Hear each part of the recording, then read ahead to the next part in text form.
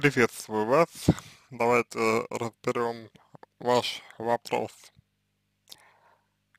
Знаете, первое, наверное, на что я хотел бы обратить ваше внимание, это то, что уже не в первый раз вас обманывают, уже не в первый раз вас обманывают мужчины, вот, и как бы это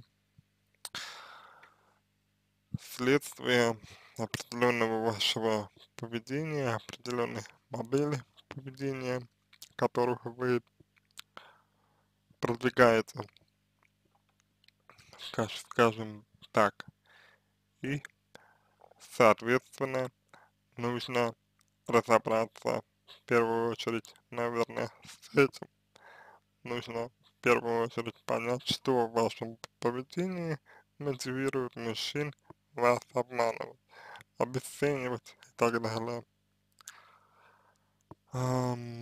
Следующий момент это то, что глобально вы себе не доверяете. Именно глобально, то есть вот именно глобально вы себе не доверяете. То есть в том смысле, что опре, ну, опереться на себя вы не можете. Вам нужен мужчина, чтобы и чувствовать себя уверенно, да, сейчас у вас беременность, да, сейчас у вас ребенок, но как бы я думаю, что подобная ситуация происходит не первый раз, вот, поэтому здесь такой вот достаточно важный нюанс, на который я хочу обратить внимание. Следующее, это по факту то, чего вы боитесь. И по факту это те обесценивающие тенденции ваши, то есть вот, ну, как вы обесцениваете себя, что и составляет основание для ваших переживаний относительно вот того, что вы пишете. То есть вы не доверяете своему мужу, вы считаете, что он может вас обманывать, то есть говорить неправду, а значит вас не ценить. Если подобная позиция вам близка, то есть, ну, если вы эту позицию продвигаете, вот, то вы, скорее всего, на самом деле в себе сомневаетесь в чем-то, то есть считаете, что, ну, вам а, можно изменить, вас можно обмануть и всякое такое, такое. Вот. Дальше. Мне не совсем понятно, что именно вы прощали своему мужу.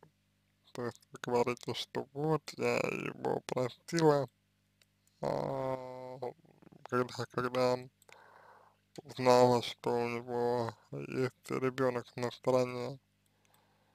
Ну, честно говоря, не очень понятно, за что вы его простили, потому что ам, ребенок появился, если я правильно понял, до того, как вы познакомились и встретились. То есть тут тоже несколько странный, как мне кажется, момент, несколько странный, как мне кажется, нюанс, на который нужно обратить внимание. Вот. А, значит, следующий момент. Ам, общая тревожность, которая у вас есть, и некие специфические, я бы сказал, особенности вашего мужа, наверное. И вообще, вероятно, мужчин, которых вы выбираете. То есть вот, ну, некоторые специфические черты мужчин, мужчин, которых вы выбираете, вероятно, представляют из себя ам, людей, которые стыдятся чего-то, людей, которые как раз таки склонны лгать, склонны обманывать и так далее. То есть люди, которые стыдятся, наверное, в первую очередь, ну, самих себя, да, вот. И, соответственно, это те мужчины, которых вы выбираете. Ну, вероятно, есть что-то, чего вы в себе точно так же стыдитесь, чего вы в себе точно так же отрицаете, что вы в себе точно так же обесцениваете, может быть, я в этом не уверен, это нужно а, смотреть, это нужно исследовать, вот. Ну, по факту получается, что проблема заключается в этом, вот такая глобальная проблема. Ну вот, собственно, то, на что вам нужно обратить внимание. Ага, соответственно, соответственно, я бы сказал а, так, что крайне желательно, чтобы а, вы разобрались в себе, чтобы вы поисследовали себя, вот, чтобы вы разобрались со своими страхами, какими-то переживаниями, вот, и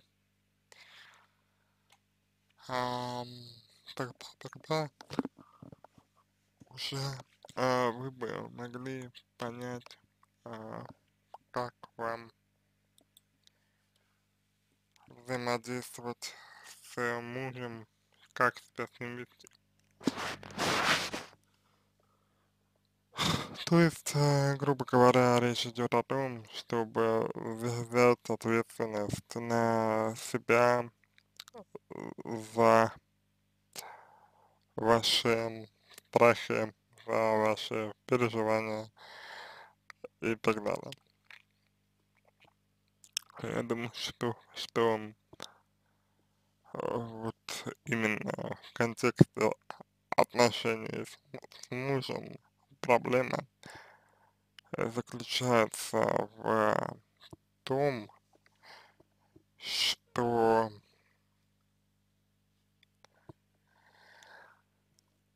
вы не можете ему полностью доверять,